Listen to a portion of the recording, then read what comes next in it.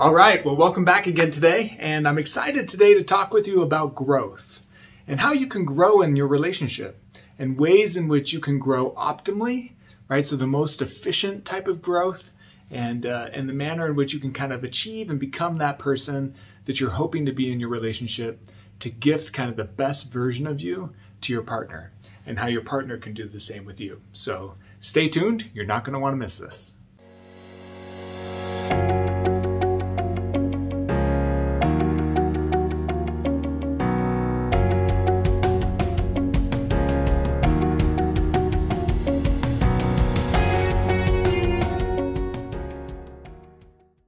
All right, so let's jump into this topic. Let's talk a little bit about change today and how you can create change in your relationship by implementing change strategies inside of yourself. And in order to help us kind of with this topic, I've pulled up a slide that I use in the Optimal Growth video course. So if you haven't checked that out yet, go check out our video courses. I think you'll find a lot of great value in those. We've kind of compiled together some of these major principles that we teach couples every day and made them available to you that you can go through those by watching those video courses and applying worksheets and activities and things as a couple to kind of implement those strategies into your relationship. And this is one of them. This is one of the topics that I go over in one of those videos called Optimal Growth. And what I have here behind me is a model that kind of outlines where growth happens and where growth doesn't happen and how you can engage growth in your own individual life and in your relationship. So you'll notice here in the middle, we have this zone called comfort. The comfort zone is just what it sounds like, right? So it's a place that I'm comfortable. I can operate in that place easily. It doesn't cause me any anxiety or insecurity.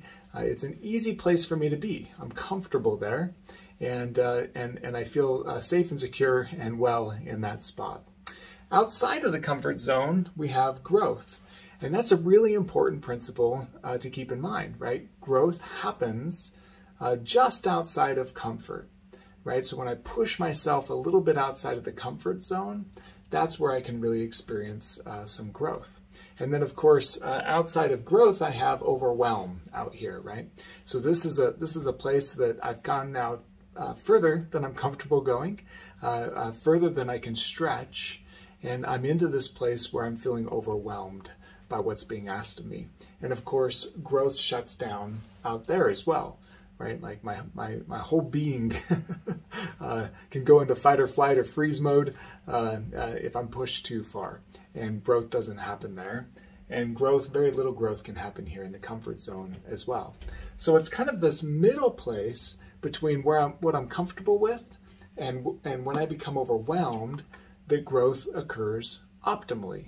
Right? The best kind of growth, the most efficient growth, the fastest growth happens just outside of comfort before I get to overwhelm. So if we take this principle and we kind of apply it to working out, right? Let's say I'm going to the gym and I want to get in really good shape and I decide I want big muscles. So I go to the gym and I pick up little 5-pound dumbbells and I do 5 reps with those dumbbells. And you can think, right, like if I just did 5 of these reps in dumbbells, I'm probably not going to feel much of a burn. I might feel a little discomfort at the end of that, but not much. I'm probably not going to break a sweat. Most of us wouldn't, right? 5 pounds, doing this motion 10 times is probably not going to do much to change my physique over time. It's within my comfort zone, right? My body's already healthy and well enough to do that in a way that's not really going to push me. So that would be an example of staying in this comfort zone. The same if you went to the gym and let's say you got on the treadmill and you walked for 1 minute. And you walked at a speed setting of about 3 on the treadmill, no incline, just flat ground. And you had it on a 3, right? You're probably not going to even get your heart rate up much, let alone get in better physical condition. And it's because the treadmill is not really pushing you in a way that causes you to grow. You're in this comfort zone still, and growth isn't going to happen, right? You could do that every day, 1 minute on the treadmill on level 3 with no incline, and probably be in no better cardiovascular shape, no better physical shape, no better tonation, no weight loss benefits. It's probably not going to do a lot for you. And the same with those 3-pound dumbbells, right? So, or those 5-pound dumbbells. So those are examples, right, of pushing myself physically in a way that's not going to create a lot of growth. Now, at the same time, if I push myself into this overwhelmed place, that might look like first time going to the gym, haven't worked out ever or in a long time, and I try to pick up 50-pound dumbbells and do a set of 10 of those, right? A rep of 10 50-pound dumbbells. Probably not going to happen. Probably not going to be able to curl those 50-pound dumbbells at all, right? And as a result of that, I'm not going to grow, right? I might hurt myself. I might push myself in such a way that I rip a muscle or I hurt a joint, throw out my back.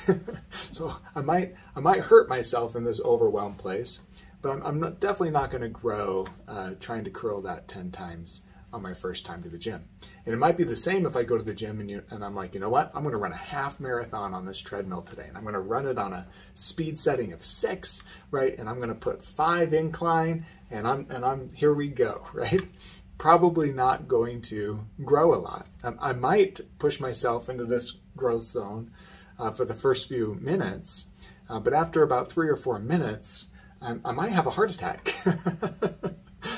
It's probably just not going to go well, right? So I hope that helps you understand a little bit these 3 zones. Where we want to be is just outside of comfort before overwhelm. That's where we grow the best. And the same is for relationships, right? In a marriage or in a partner relationship, we grow the best when we get outside of our comfort zone a little bit.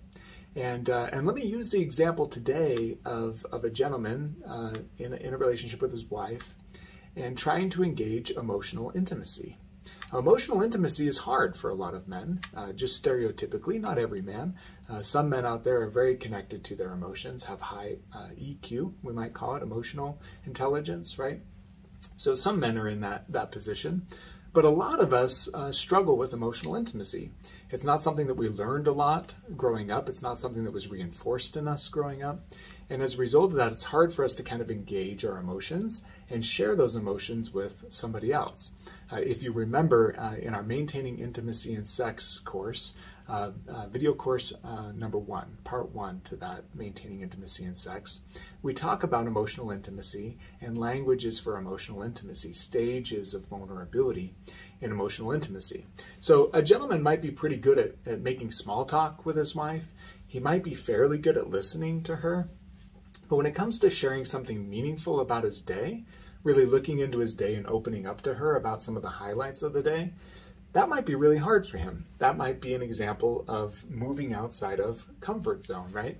And for sure, kind of opening up about passions and fears or hopes and dreams, that might land him out here in this overwhelmed place. He's just not practiced in being in that place. And it's hard to kind of push into that place without shutting down, wanting to disengage, right? And the same with sharing kind of meaningful things about his day. But that might be a little bit doable, right? If he were to practice, for example, this hard, scary thing of opening up about fears and hopes and dreams, right? That's a little bit too much for him to do yet. But if he were to kind of practice sharing a little bit about his day, highlights from his day, right? If he were to practice saying, I want to share with you one positive thing about today and one hard thing about today, he might be able to practice in that place, opening up about and sharing about some experiences in his day. And as he does that, his comfort zone is going to expand, right? It's going to become a little bit more comfortable for him to share about his day and open up about his world, right? It's still going to be kind of tough for him. It's going to put him in this growth zone, right? To talk about passions and fears or hopes and dreams, that might be too vulnerable still, right? For him to do comfortably. But it's in the growth zone now, whereas before it felt overwhelming. And the reason that sharing on that deep level, passions, fears, hopes, and dreams in the marriage, the reason that that's in this growth zone now is because he's been pushing outside of his comfort zone to open up a little bit about his day each day. And his practice of that is making it a little bit more comfortable and expanding this super hard thing for him to do into an area that he can do it with some challenge. It's not so overwhelming anymore. And of course, if he continues to practice that way, sharing about his day regularly, and then opening up once in a while about some of those deeper emotional experiences he's having, he might expand this even more. And what you're noticing is happening is that now this scary hard thing that at the beginning of the relationship he wasn't able to do at all, he just hadn't practiced it. His family didn't operate that at all previous to his marriage. Pretty soon that scary hard thing has gone from being something that's completely overwhelming to him to something that he could do with a little bit of challenge. It pushed him to something now that he can do comfortably, right? He's able to do that in his relationship with his wife comfortably. And it's because he's kind of been pushing himself into this place, just like exercising, right? Starting small and working my way into pushing myself outside of comfort and expanding my comfort as I do that. So you'll notice that as he grows, there's more and more about sharing and emotionally connecting that's comfortable for him, right? Which means that the zone for growth starts to expand into new areas that he couldn't grow into before. And the zone that's overwhelming him, the things that overwhelm him to share or talk about, are becoming very, very small in his marriage, which is exactly what we want. At least it's exactly what his wife wants, right? She wants him to get practiced and better at opening up and engaging emotional intimacy in the relationship. And the way that he did that was pushing outside of the comfort zone, right?